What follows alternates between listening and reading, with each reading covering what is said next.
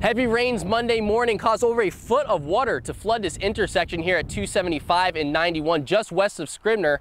That created a headache for many drivers in a very dangerous situation. A lot of it comes down the Mud Creek along with the Elkhorn. Well, the Mud Creek is right next to Highway 91 275 junction and just can't handle that much water. Pictures from the Nebraska Department of Roads show just how much water there was. Too much for a school bus to handle as well. Emergency crews were already on their way out when the call came in that the bus was stuck.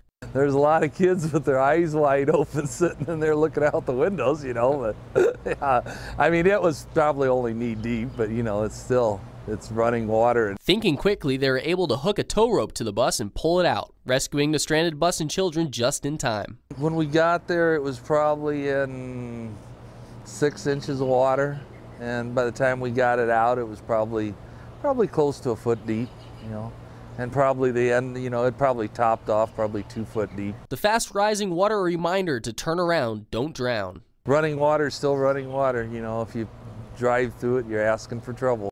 Fortunately, the rain has ended, the sun is shining, and this intersection has reopened. Reporting in Scribner, Alex Lisi, KETV News Watch 7.